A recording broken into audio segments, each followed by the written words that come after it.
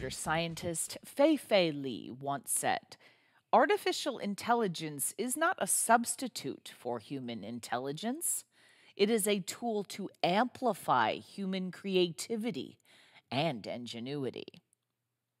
So, how do we get AI into the hands of more engineers? How do we amplify that human creativity in our own backyard? I would contend that open source measures and lowering the barriers to entry can make a huge difference getting artificial intelligence into real world designs. Folks, I am talking about democratizing AI. Are you on board?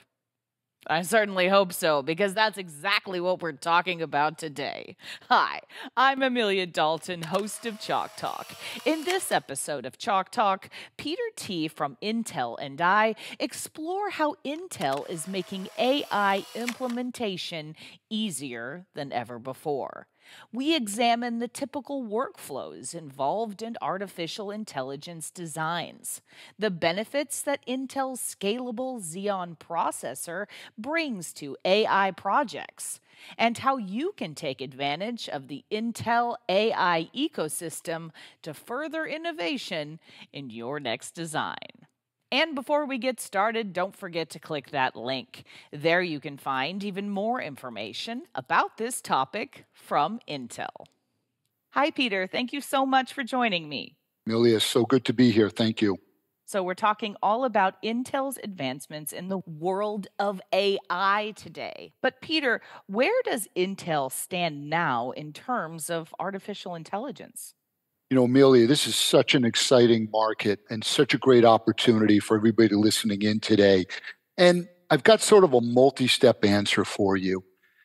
First, I want to point out AI is not new to Intel. We've been building unique AI features into our CPUs for a couple years now. And I like to call this AI on IA, or artificial intelligence on Intel architecture. The second point is, most importantly, we have an unsurpassed ecosystem. We can build features into the hardware, but if the platforms, the tools, and the applications that make up the AI world don't see those features, they just sit there and they don't do anything. So we've got a great ecosystem based on, for the most part, open source, which we believe really helps also lower the cost of entry for AI for many of our customers. And third, we really talk about the value to the customer. And in this case, it's about lowering that entry point. We want to allow more AI to run natively on the CPU. There's a time and a place for a GPU, but more of this work can run natively on the CPU. We lower that entry cost, and therefore we open up the total available market for the partners listening in today. And, we call this the democratizing of AI. And that means making it available to everybody. Every time that cost comes down, more customers can afford to get into the AI space and take advantage of this technology. Fantastic. Now, Peter, with all of the recent innovations in the world of AI, how we think about artificial intelligence needs to change, right? Yeah, you're correct. There's kind of a perception out there today that AI equals NVIDIA equals GPUs. And look, there's a time and a place for a GPU. We'll talk about that a little bit more. But it's kind of interesting because if we look at the data from industry standard research analysts, we see that today, 70+% of inferencing is running on an Intel Xeon processor. That's Intel. That's not even our competitors' products. And that means a lot of compute is already happening on technology that our partners already have deployed and trust and are used to using.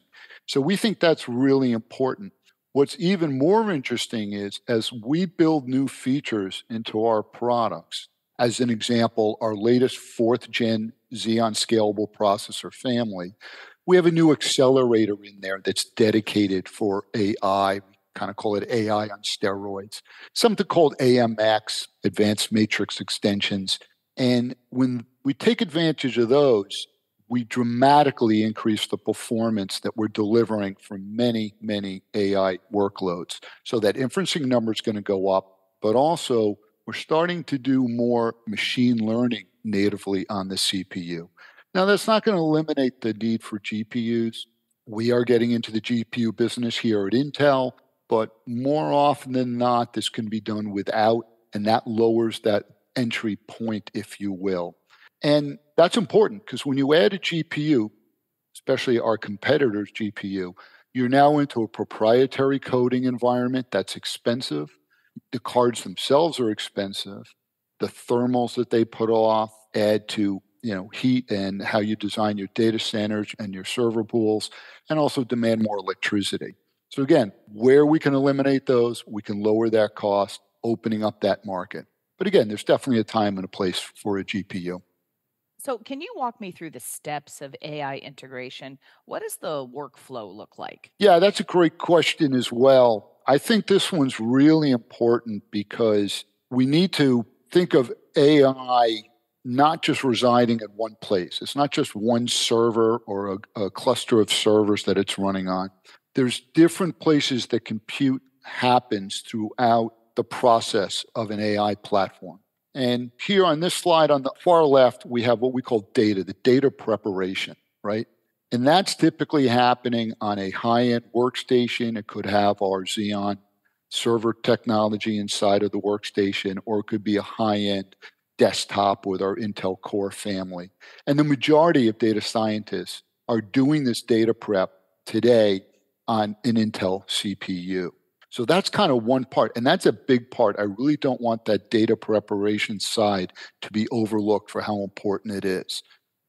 Now, when we go to the middle of the slide, we talk about the modeling. Now, so think of this as the machine learning, in some cases, deep learning as a subset of machine learning. Here, you've got bigger servers, more powerful architecture, and in some cases, a GPU, either a competitor's or one of the GPUs that we've come out with as we're starting to build out our GPU line as well. But that's a subset of AI. And the big busy part of this, if you will, is the deploying. Okay, so now, I've prepped the data, I've trained the system. Now I want this to be utilized across a part of the business and having the data roll through it and be analyzed by the application. That's what we call deploy, or think of inferencing, right? This is where we're running the application. And again, in majority of cases, that can be done natively on the CPU itself. And that may be split up. It may not all be on a server. Some of it may actually run on a desktop or a mobile CPU or a lower end server platform or something at the edge. And the edge is a very important part of this because edge compute is growing, right? People want to analyze and take advantage of AI where the data exists from. And that is now becoming the edge. The edge is one of the best growth opportunities within the server market today. And it's super exciting. So all this distributed compute is out there helping doing all this inferencing to bring value to that AI application. And I want to also reinforce that what this means is we're not just building unique AI features into our server platform, we're also building them into desktops and mobile. It's already been in there for a couple years. We're going to continue to enhance those. Even our Ethernet NIC cards that Intel makes now have a AI story built into them. And really, in that case, it's part of lowering the cost of giving the server cluster great balanced performance without having to spend the money on InfiniBand as an example. It can be done on traditional Ethernet. So we're excited that every product we make now needs to answer the question of how am I helping the customer have a better AI experience? Okay, so what kind of software support does Intel offer for each of those steps? Yeah, so this is probably one of the most important aspects of this whole conversation. So our engineers at Intel, we can build a feature into a mobile processor, a NIC card, or a server processor But if the software community is not seeing that feature, it just sits there and doesn't do anything. And I think what surprises a lot of people is that at Intel, we're kind of viewed as a hardware company. We actually have around 15,000 software engineers. And we are spending a lot of time in the open source community, contributing to the Linux community, and of course, working with what I call the corporate ISVs, the Microsofts, the VMwares of the world. And what we do is, specifically in the AI space, is we work with the platform, the tools, the frameworks, and the libraries to make sure that there's an Intel distribution of that's tuned, scaled, and optimized to take advantage of these AI hardware features or new instructions that we're putting into our CPUs. So that's a tremendous software engineering effort that goes on. And I'll give you an example. We launched our 4th generation Xeon processor family earlier this year. There's a variety of innovative technology in that processor family that differentiates us from our competitor. One of those innovations is an AMX instruction set. You see it at the bottom right on this slide. That already has a great support from so many of the AI platforms, tools, and libraries that are out there because of all this software enabling work that we have done in this space. So we're very proud of that.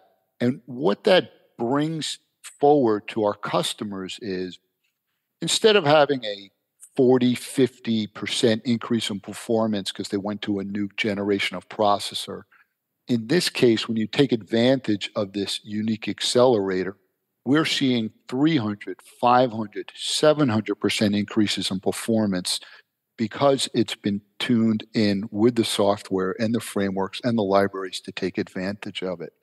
So I would argue that this ecosystem support is really the backbone and the critical part of the value that Intel brings to the AI market space. Otherwise, like I said, it ends up just being a hardware feature and it doesn't get used. That makes sense. Now, Peter, can you give me some details about that Xeon scalable processor? Yeah, bit of an eye chart here, but I'll just kind of talk through it. So again, this processor family that we launched earlier this year, this 4th generation Intel Xeon scalable processor family, this is not the first one to have AI features built in. This is really the 3rd Xeon family that's had it. The previous one, we had something called DL Boost that gave a really nice performance, especially on the inferencing side. Now we've really taken that, and this is what I call AI on steroids. And this new AMX instruction set that I referenced earlier, that all those platforms can see and take advantage of, is driving dramatic increases in performance. And when I talk about 300, 500, 700% increase in performance, I'm talking about standard AI benchmarks that are accepted by the industry. This isn't just custom stuff that we're doing in a lab. So we're very proud of how many of these benchmarks are showing great performance. And this is, like I said, this is just one example of the innovation that we've done in this processor family. There's other innovations in there as well, other accelerators. And these are things our competitors are not doing. We really have to look at CPUs differently than we have in the past. It's not just the number of cores, it's how efficient those cores are. And these accelerators, such as AMX, make the individual cores higher performing. And when we can bring a higher level performance, again, it comes down to lowering that entry point, need less servers or less cores, less software licenses to run that AI application. That's the real benefit at the end of the day. Okay, so what kind of benefits are you seeing when it comes to data, modules, and deploying AI with Xeon? Yeah, so I'm going to go back to that idea of the compute for AI is happening in different places, right? We talked about the data processing. We talked about the modeling, the machine learning, if you will, and then the deployment, that's the inferencing. And the value we're bringing forward here is we kind of covered the data prep one, is a majority of that work is happening on an Intel CPU already. So it's proven to be trusted by the data scientists and the architects that are prepping the data and preparing these systems. The middle one, not only can a lot of workload happen on the CPU, but in some cases, not all, we're eliminating the need for that expensive GPU.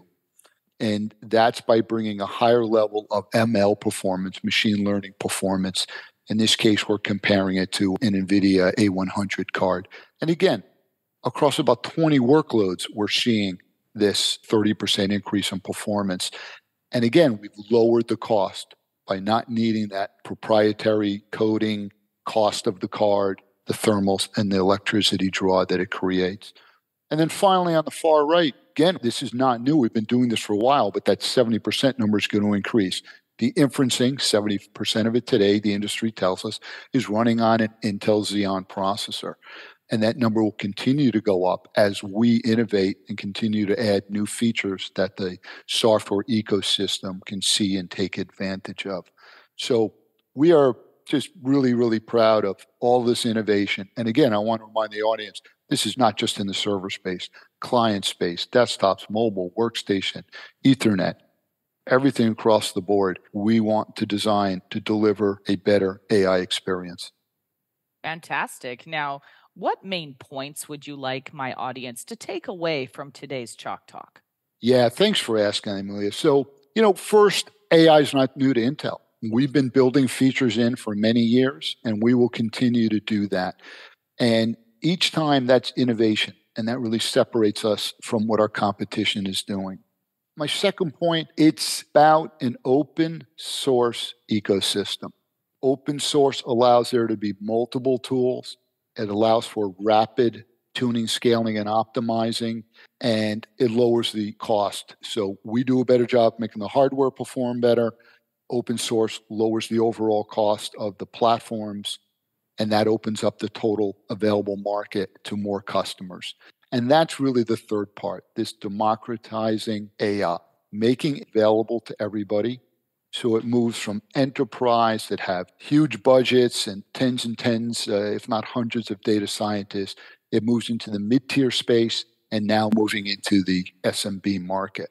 So I would say these 3 points our audience can use as conversations. Use these as the conversation starters. Did you know Intel has been doing this for a while? Do you understand the importance of the ecosystem?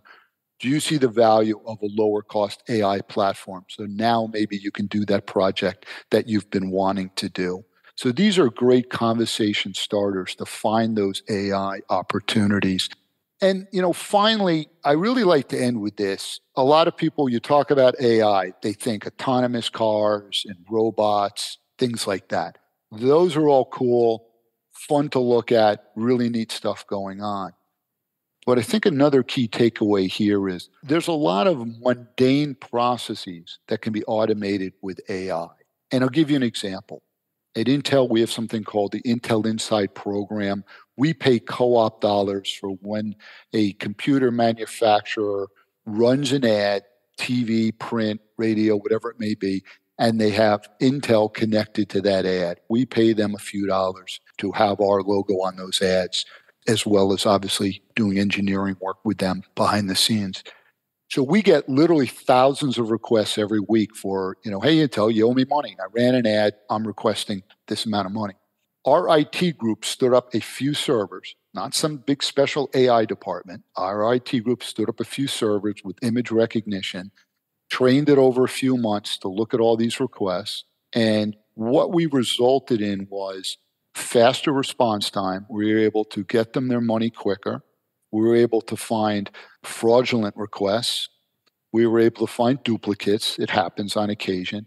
And in some cases, we actually said, hey, you didn't ask for enough money. We know that ad ran more based on our analytics. We actually owe you more money than you have asked for. Bottom line was a $20 million savings to a rather mundane bureaucratic process. So the challenge I would have for everybody listening is think about your partners, think about your customers. And some of them probably have some process that just image recognition alone could help improve.